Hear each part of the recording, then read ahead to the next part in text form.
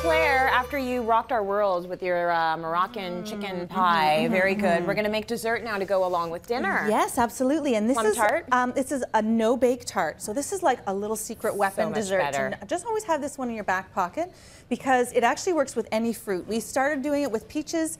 We had a really early season for peaches in Ontario this year, so peaches are gone. We're doing plums now. You could do this with lightly baked apples. You could do it with berries, anything. Ooh, I would do it with apples. Really easy. I love apples. I know, so do I. And okay, now we're so we start with some butter. So a little bit of butter, and these are just graham cracker crumbs. And so this is just going to make the crust. So this is no bake. That makes me happy. Whenever a recipe says no bake, I love it. And this is something that's it's just easy. It is, and this is really really lazy. I think this is actually a fun recipe to do. And if you have kids who love to take part in the kitchen, then this is a great one for them to do because they can get in there with their little teeny tiny hands. And actually, having small hands is better for this one. It's a good thing. It is. So this is just crumbs and a little bit of butter. And what we're going to do is make a shell for this tart.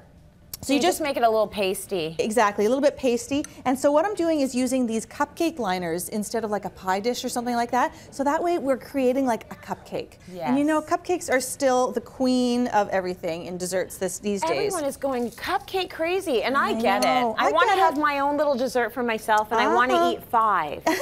That's right, that's right. I love cupcakes. So all you do is take this mixture, and you see you just kind of force it with your fingers into the edges of the cupcake liner. And that is it.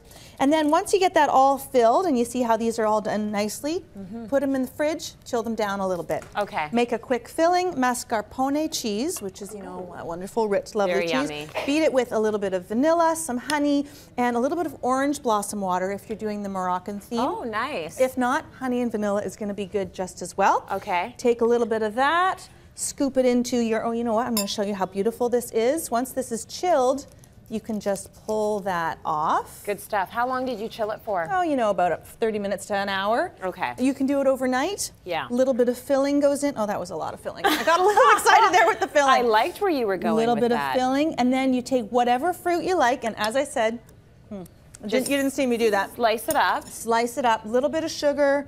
We do some toasted almonds, but really very, very adaptable. Whatever you've got in the house, whatever is in season at the market, these go on top. That sugar actually will melt if you let it sit for a little while longer. Nice. A little bit of toasted almond. And then you can either eat that with a knife and fork, or you could just pick it up with your fingers and shove it in your mouth because it's so delicious. Elegantly. You see, so easy. So great little dessert to know about the next time you're having a dinner party. And so easy. So on our website, cityline.ca, look for the no-bake plum tart. Indeed. Right? Thank you for that, My Claire. pleasure.